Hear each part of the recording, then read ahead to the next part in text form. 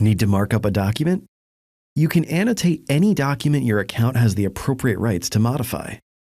First, click an annotation tool to activate it. Choose from text, sticky notes, a highlighter, shapes, stamps, and redactions.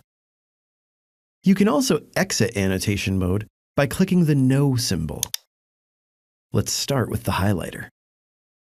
In most cases, once an annotation tool has been activated, the customization bar appears. Here, you can use a color picker to choose from different highlight colors. I'll switch to green, then click OK. I'll click and drag to draw a box. I can adjust it by clicking and dragging to move, or using the resizing handles to alter its proportions. Once I've finished, I'll click Save. Any annotation-related changes you make to a document need to be saved. You'll see a brief message about your annotations being burned in. This doesn't affect the original document, and you can toggle the appearance of annotations using the Show and Hide Annotations controls to the right of the annotation toolbar. Now, let's take a look at the redaction tool. This tool doesn't have any customization options, so just activate it, then click and drag to draw a black box and censor any sensitive information on the image.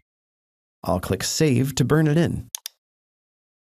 Again, the original document isn't affected.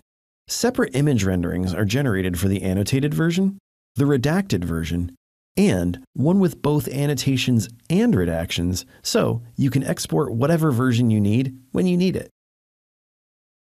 You can also stamp a document using text or image stamps created in the admin page's stamp settings. Click the text stamp or image stamp icon, then choose your stamp. Once a stamp is highlighted in red, it's been activated and readied.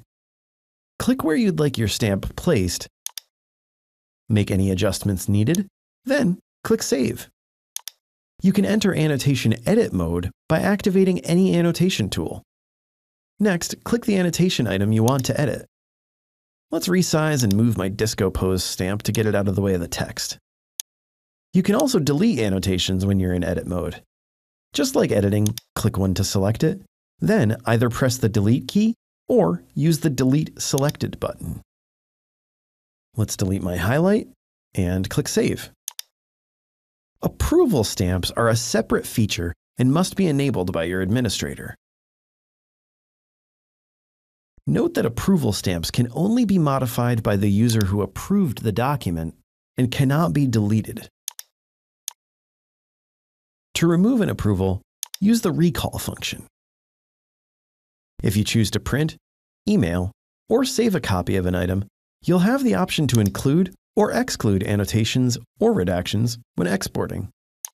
Convert your item to a PDF or TIFF, and those options become available. Click Save, Print, or Send, and your item will be delivered in the desired format along with your chosen options.